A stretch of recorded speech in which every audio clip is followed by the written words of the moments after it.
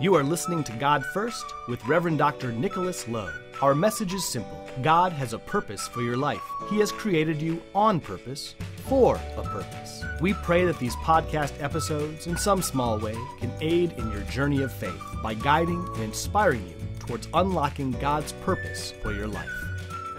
So about 4 weeks ago, we began a brand new sermon series on the book of Galatians. And periodically, about once every year, a year and a half, we like to try to cover a book in the Bible to kind of hone us back into what the Bible is, and more importantly, to help you understand sometimes what can be difficult to understand, how that Bible relates to you. And so we talked about the book of Galatians for the last 4 weeks because that book, written by St. Paul, who's an apostle. St. Paul, remember all this now, is not a disciple. He was not one of the original 12. He comes much later. And as an apostle, his job is to basically plant churches. He goes around in areas of Asia Minor, or Turkey, what we call Turkey today, and in Greece, and basically starts churches, educates the faithful, teaches them about the Christian faith, and then he equips leaders and priests to kind of oversee those churches, and then he leaves.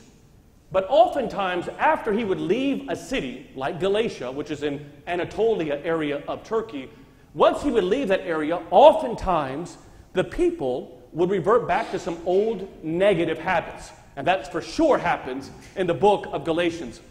So St. Paul writes to these people. Why? Because these Christians who had just become Christians within only a few years after the time of Christ are becoming Christians. There are two sets. There are Jewish Christians, those that were following the Old Testament law, and then there were what they call Gentile Christians. These are Christians who are non-Jewish. It's very important to remember that. And so sometimes those Jewish Christians, they call them Judaizers, would come into the city of Galatia, and they would basically say to these Gentile Christians, these non-Jewish Christians, welcome to the Christian faith. It's great to have you part of our Christian church, but you're not quite there yet. If you truly want to be a Christian, you have to follow this one law that's mentioned in the Old Testament. You're not quite measuring up, so you have to follow this one act. And many of them were succumbing to this. And so St. Paul writes an epistle. An epistle means a letter that is supposed to be read in public to all the people. And basically he says, don't get caught up in the old law. Yes, the old law, there's a fulfillment of that in the new law, Jesus Christ.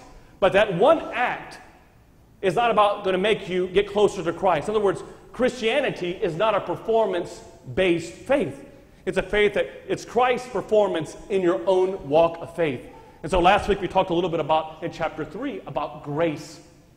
And then today, St. Paul kind of shifts the conversation from talking about grace. This is very important, very powerful for you all, so listen up to this. From grace to who you are now and whose you are. In other words, who you are now as a Christian, and also number two is who you are now part of.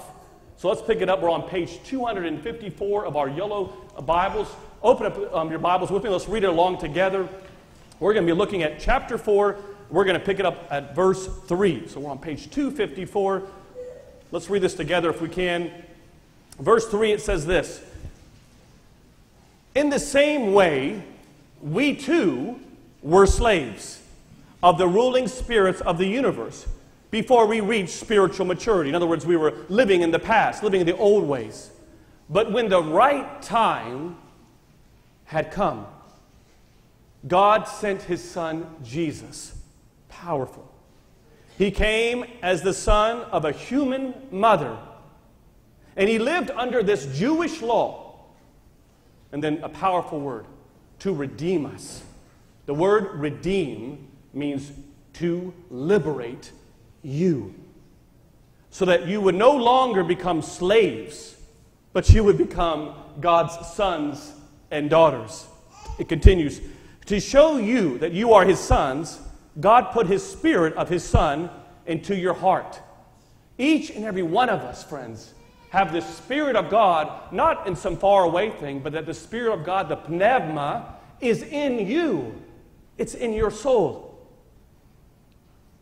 It's in our hearts. And the Spirit who cries out, Father, Father, so that you are no longer a slave, but you are a son of God. And since you are his son, listen to this great promise.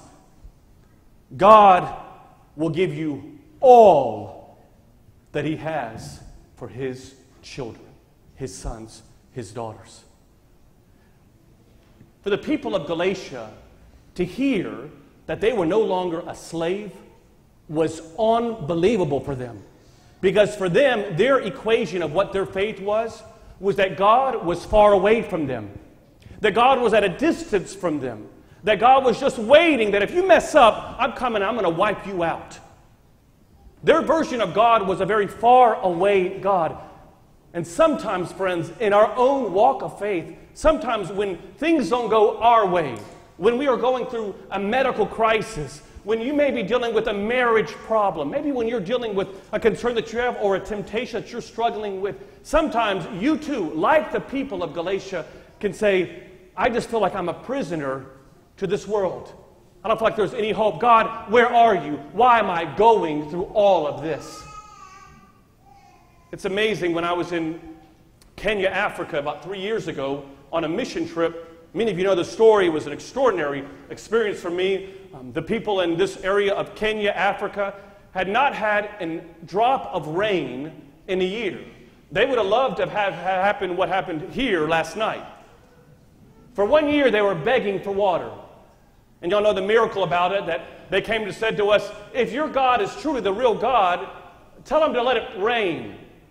And if it rains, we'll become Christians. And that night, following morning, we prayed, and it was like a movie. Clouds from the left, right, east, west, north, all came, and it rained. And I'm talking, it rained. And many of you that have been part of our church family, you've heard this message before. But what you've never heard before is the subtext to when they came to us. Because in their mind, the reason why it hadn't rained was not that their God was not able to make it rain. It was because their God was mad at them. That they hadn't prayed hard enough, or that they hadn't served God long enough, or that they were had bad behavior, and as a result, God was going to punish them. But I want you to recognize and understand this important principle, friends. And this is really at the core of the book of Galatians. God didn't come here to enslave you. God came into this world to save you. God didn't come into this world to make you a slave to him. He told you, I want you to be my son. And how you see Jesus and what he did for you will shape the way you relate to Jesus. And how you relate to Jesus, listen to this, will shape how well you emulate Jesus. So how do we receive this new adoption from slave to son? 3 ways. 1, you're not a slave, you're a son of God. So often in Christian churches, and those that may be watching us online, you might be part of a church just like this. Sometimes we as churches and as Christians, God can seem far from us. Or better yet, we may just do things out of duty as opposed to devotion. Well, I got to go to church. I've been doing it all my life and got to do it. Or better yet, I've got to be part of this ministry at this church. I've got to give this amount of gifts to this church. I've got to do this kind of stuff. Your walk of faith becomes much more of a duty than a devotion. God doesn't need the duties. He doesn't want you to look at him like you're fulfilling some check box on your little big old attendance sheet in heaven. You know, it's amazing when in the Bible, in the Greek language, it's very powerful how it talks about this. But when Jesus was saying in the Gospel of Mark, all of you children, come to me. Come and be with me. The children were coming to Jesus. Back in those days, for a young Jewish kid to go to another Jewish man and to run, it was not appropriate behavior. You would have to get the blessings of your parents to even go closer. And even in today's world, that whole idea of just going to someone, because keep in mind, at that time there was no crucifixion, there was no resurrection. Christ hadn't performed that many miracles yet. So for him to call all those children, and the Bible says that the children were on him so much, that they were hanging around Jesus so much on his arms, on his robe, that the disciples literally have to take those kids off of Jesus. Talk about a kid magnet. Talk about how amazing Jesus was. That's how he is with you, because you are a child of Almighty God. You are a son and daughter of God, and God yearns for you. He wants you to come to him, not because you have to. Don't come to church because you have to. Don't come because I'm going to feel guilty if I don't. That's the Galatia way. That's just doing it because you're doing it out of a duty. You're not a slave. God wants you as his child to be with him. Nothing I enjoy more than on a Friday night, our date nights with Roxanne, to have my kids with me. I love it. She may not like it too much, but we love it together. Number 2. This is an important one. God doesn't want you to be an employee. He wants you to be his co-worker. St. Paul said it best last week when we were listening to the epistle. It says, you're not a slave anymore. You're a co-worker with God. I was at a restaurant several weeks ago with Roxanne, the kids, and you go to some of these restaurants and they give these little gadgets that it's amazing what we as a society have kind of come to. But anyways, they give you these gadgets and it's got this circle of lights. And whenever you're just sitting there for, I'm telling you, like 10 or 15 minutes, waiting for that circle of lights to start blinking and blinking. And when it blinks, then you know it's your time because you're going to get a table to be called for you. And we must have been waiting, I'm telling you, for about 30 to 40 minutes. And there was this hostess that was there. God love her. She was there at the little podium right there, and she was just smacking her gum and just there, just kind of right there. And we were just looking around. There were tons of people in the waiting area. And then behind us, there must have been about 10 or 15 tables that were all open. And you know how you get at times, you're like, come on now, behave. But there's 10 tables behind you. Can't you just let us go through? And anyways, we must have waited another 30 minutes there, and eventually she just said, number 54, can y'all come up here? And so we just came up there. We were number 54 and just were very nice as can be. And then I thought to myself, as we were going to sit at our tables, that if you're not part of the family business, you don't really care too much about the business. You don't mind if there's people waiting there in the waiting room and not sitting them down. You just kind of think it's not that big of importance. But if you're part of the family business, and those of you that own businesses and have employees, you can say amen to this. When you got one of your family members there, most of the time, they've got your back. They're doing all that they can to help the family business. We are part of God's family business. And that spirit that God gives us, that spirit that God said that he puts inside of you, his expectation is that you're going to take care of the family business. What does that look like? That when you have a new member in our church, you don't sit and say, well, that's someone else's problem. The hospitality committee, they'll take care of them. No, it becomes my problem. That's my family that's coming here. When we have a ministry going on in our church, we don't think, well, someone else will do that. No big deal. They'll take care of it. No, your mindset switches. I'm not an employee. That's my daddy's business. That's my father's business. God, help me to get involved into the family business. Let me allow your family business to succeed. Something as simple as this. You're walking in the parking lot. You see a little piece of trash on the ground. Ain't my problem. The custodian will take care of it. No, that's your trash. This is your house. This is your family business, and we're called to do that. We've got to switch from being an employee, like the people of Galatia, to the people of Christ today, and that is that it's my family's business. And last one I want you to think about is this. God doesn't want part of your heart. He wants your whole heart. Listen to me when I tell you this, and I'm talking to you as your priest. I love you with all of my heart. You can ask my wife. I wake up, go to bed at night thinking about you and in this church. Because I know deep down on the inside of me that I'm accountable to God for you. And how you walk in your faith, I'm responsible for it. And I will tell you this, that some of you are in this church only 70%. Only giving Christ 70% of your heart. I'm not talking about physically being here. You're just coming to God whenever you need him. Just kind of a random movement that you might do. But if you really want to experience a transformational life, you can't go half in to Jesus Christ. You got to go all in with Him. And that means that when you wake up in the morning, God, I'm living for you. I'm not going to give you half of my heart. I'm not just going to thank you when I get that job promotion, or the business was doing well, or we gathered more money, or that when things are going well in my family. No, God, you didn't go cheap on me. I'm not going to go cheap on you. And you have to ask yourself, am I in it to win it? Am I all in with Him? I'll leave you with this thought. When I was growing up, like a lot of young boys, I always thought that my dad was the strongest man in the world. In fact, I used to compete and fight with my neighbor. His name was Scooter. And I would tell Scooter, my daddy is stronger than your daddy.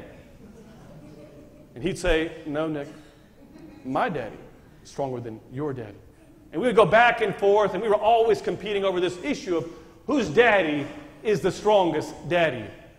And so one time, I must have been, 7 or 8 years old. I was riding my bike, and Scooter came right behind me. He's like, Nick, let's go for a race.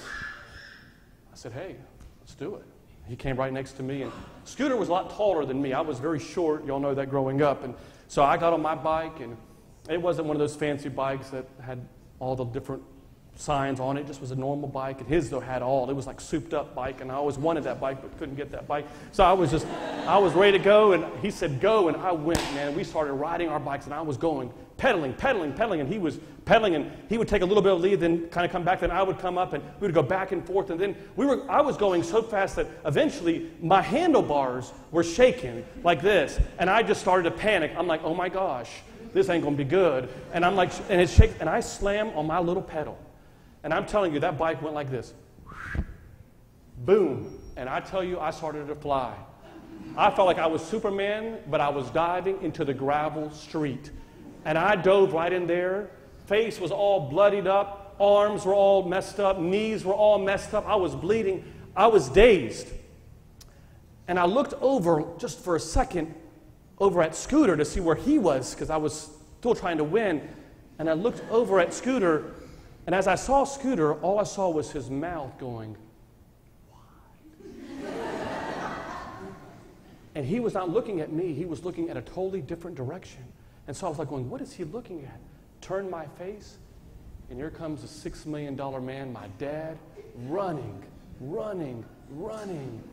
My dad comes up there, and I don't know what happened. I was a little bit dazed, but what it felt like was my dad took with one arm, lifted me up like this, carried me, and I looked back over at Scooter, and I went,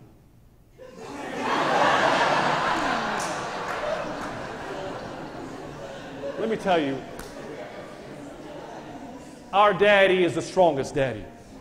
And when you fall down in your own life, when you sometimes think that God's not close to you, when you think at times, like the people of Galatia, that your God is far from you, that He's distant from you, let me tell you something.